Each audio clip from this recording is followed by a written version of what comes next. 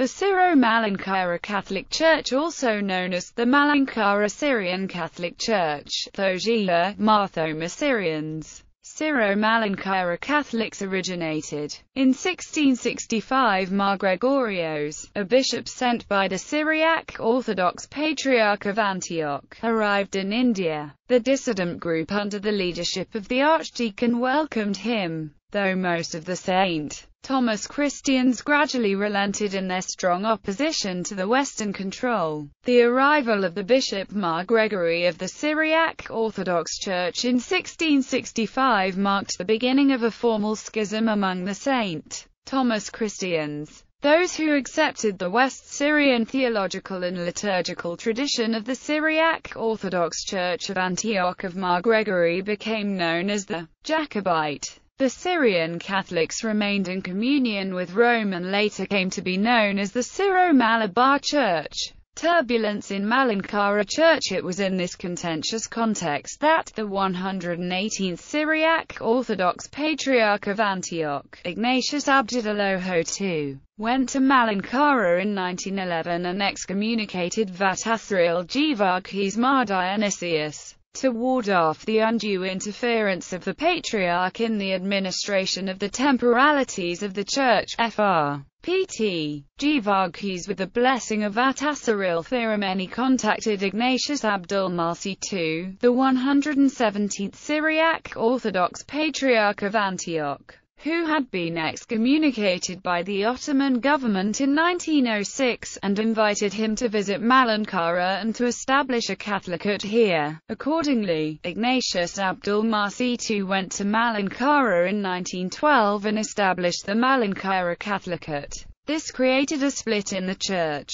The faction resisting the Patriarch's administrative interference became the Malankara Orthodox Syrian Church, an autocephalous church under its head, the Catholicos. The faction supporting the Patriarch's administration became the Malankara Jacobite Syrian Church. Basileos Paulos I, the first Catholicos, died after a short period of 5 months on 13 May 1913. The see remained vacant until 1925. That was a period of litigation in the Malankara Church. The litigation for Vatipanam and its after-effects in the community was at its zenith.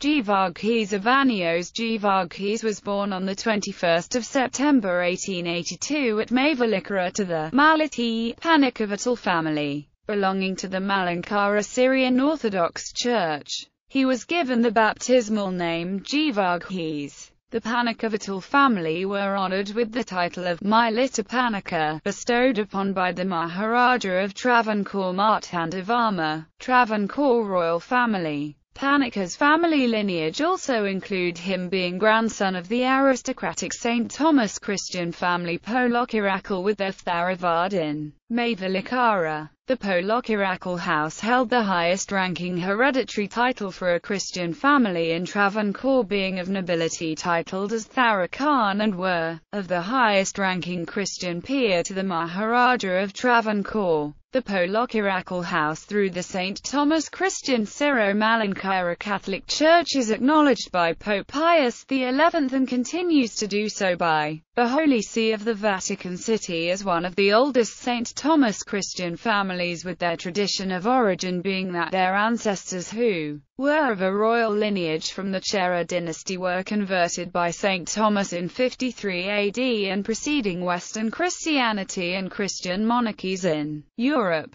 starting with the first Portuguese discoveries, including that of navigator Vasco da Gama. The house had evolved from accumulating one of the largest wealth through merchant trading from their oligopoly in black pepper commodity trading as part of the spice trade controlled by the Dutch East India during the Age of Discovery between the 16th and 18th centuries. The house's excessive wealth allowed them to become the court financiers to Marthandavarma and finance the Kingdom of Ened during the Travancore-Dutch War in the 18th century against the Dutch East India Company. This culminated in funding the Battle of Colachel in 1741, leading to Marthandavarma defeating of the Dutch East India Company, which was the first loss of its kind by a European naval superpower in the Indian subcontinent. The House were signatories to the Treaty of Syro-Malankara in 1753, contributing to the establishment of the Kingdom of Travancore, diminishing the role of the Dutch East India Company in the Indian subcontinent and leading to the rise of the Maharaja of Travancore Martandavarma, and the Travancore royal family. At the age of 15 he joined MD Seminary School for high school studies. On April 20, 1898 he received minor orders and was sent to Madras Christian College for higher studies.